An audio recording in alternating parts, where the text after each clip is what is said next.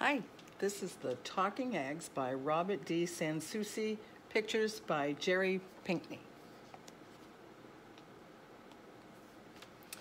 Back in the old days, there was a widow with two daughters named Rose and Blanche. They lived on a farm so poor, it looked like the tail end of bad luck. They raised a few chickens, some beans, and a little cotton to get by. Rose, the older sister, was cross and mean and didn't know beans from birds' eggs. Blanche was sweet and kind and sharp as 40 crickets. But their mother liked Rose the best because they were alike as two peas in a pod, bad-tempered, sharp-tongued, and always putting on airs. The mother made Blanche do all the work around the place. She had to iron the clothes each morning, using an old iron filled with hot coals, chop cotton in the afternoon, and string the beans for supper. While she'd be doing these chores, her mom and sister would sit side by side in rocking chairs on the shady porch, fanning themselves and talking foolishness about getting rich and moving to the city, where they could go to fancy balls, wearing train dresses and lots of jewels.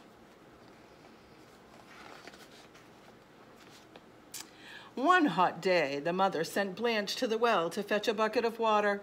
When the girl got there, she found an old woman wrapped in a raggedy black shawl, near fainting with the heat. "Please, child, give me a sip of water," the old woman said. "I'm about to die of thirst." "Yes, Auntie," said Blanche, rinsing out her bucket and dipping up some clean, cool well water. "Drink what you need." "Thank you, child," said the old woman, when she'd taken swallow after swallow of water. "You got a spirit of do right in your soul. God is going to bless you." Then she walked away down the path that led to the deep woods.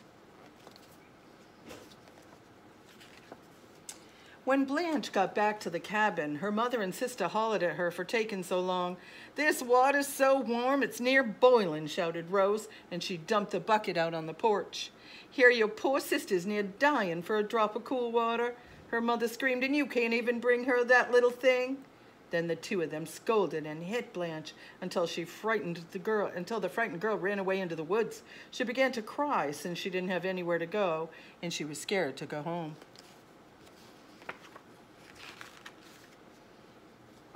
Suddenly, around a bend in the path came the old woman in the raggedy black shawl.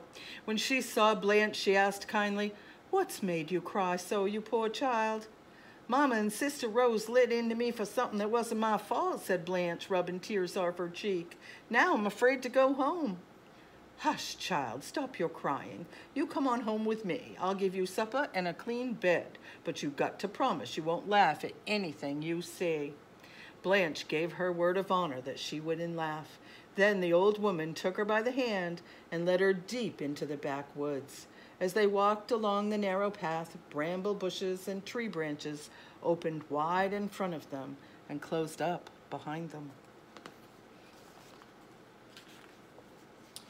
Soon they came to the old woman's tumble-down shack. A cow with two heads and horns like corkscrews peered over a fence at Blanche and brayed like a mule.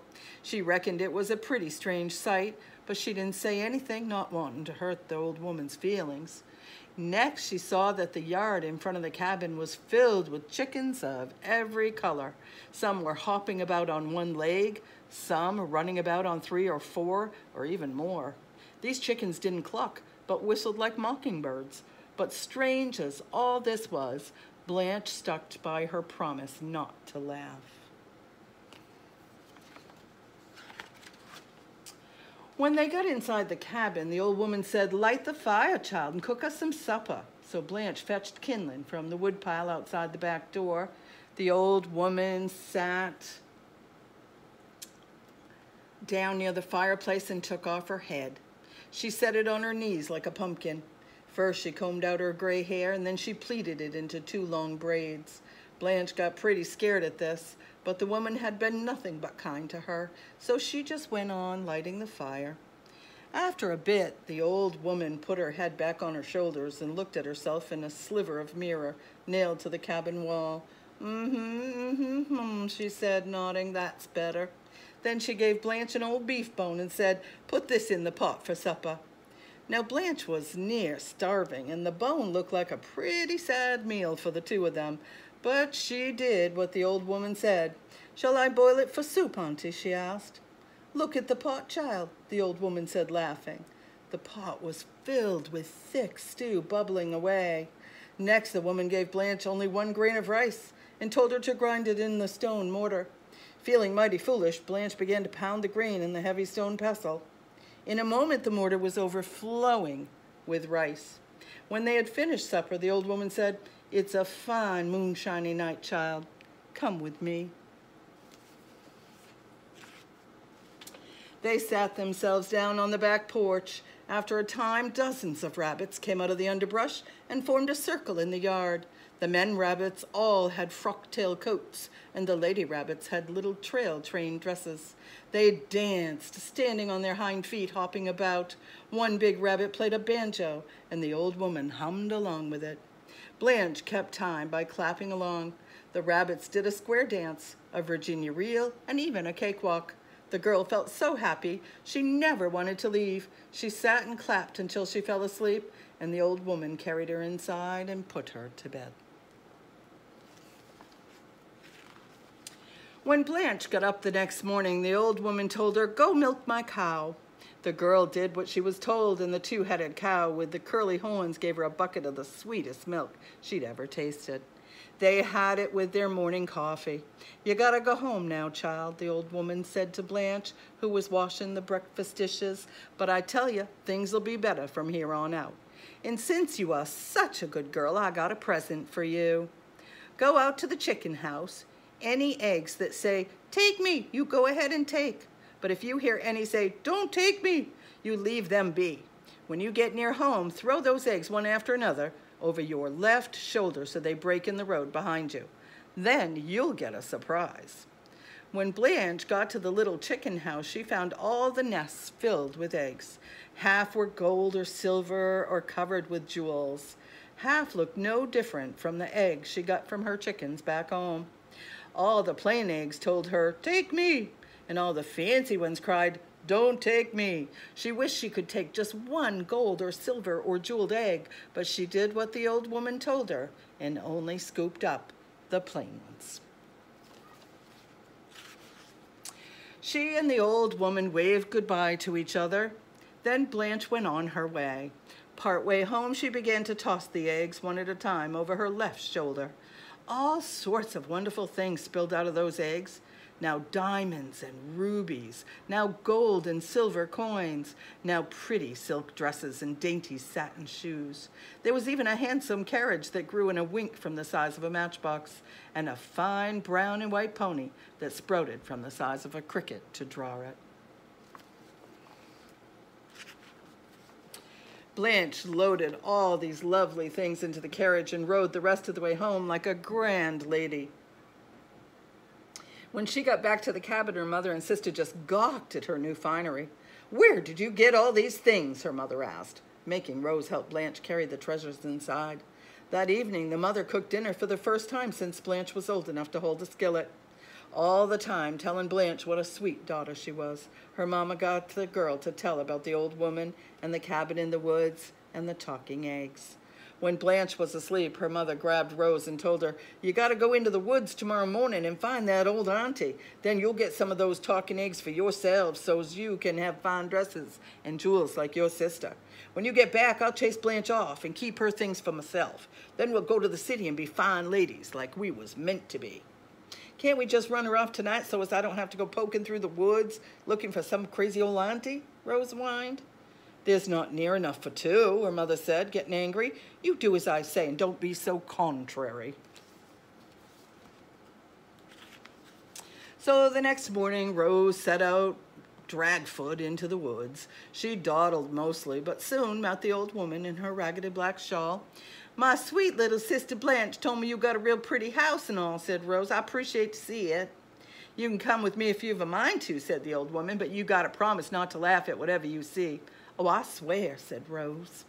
So the old woman led her through the bramble bushes and tree branches into the deep woods.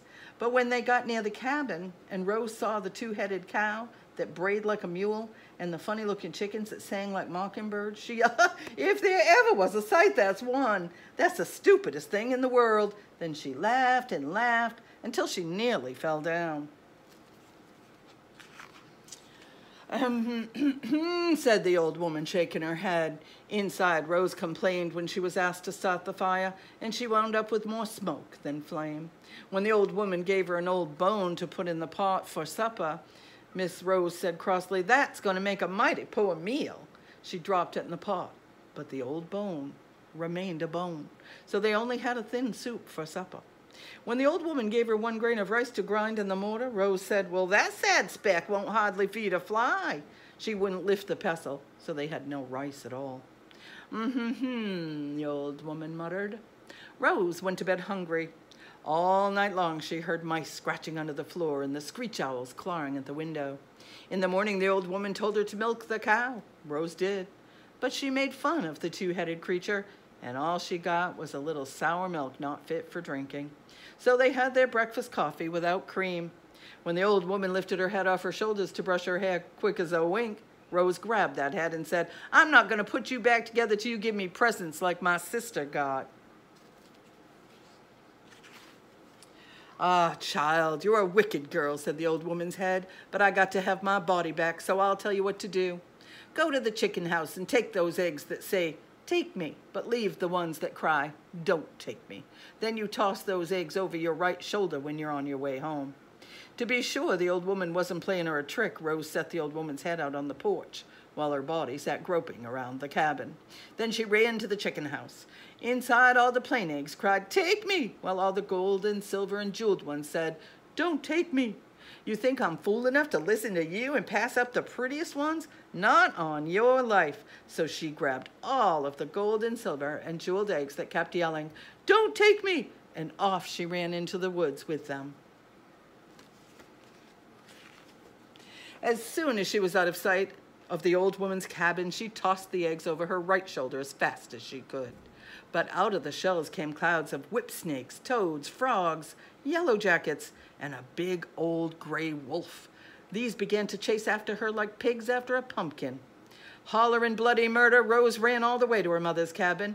When the woman saw the swarm of things chasing her daughter, she tried to rescue her with a broom, but the wasps and wolf and all the other creatures wouldn't be chased off, so mother and daughter hightailed it to the woods with all the animals following.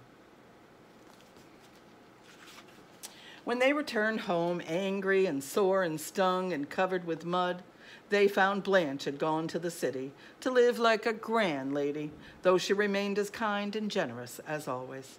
For the rest of their lives, Rose and her mother tried to find the strange old woman's cabin and the talking eggs, but they never could find that place again.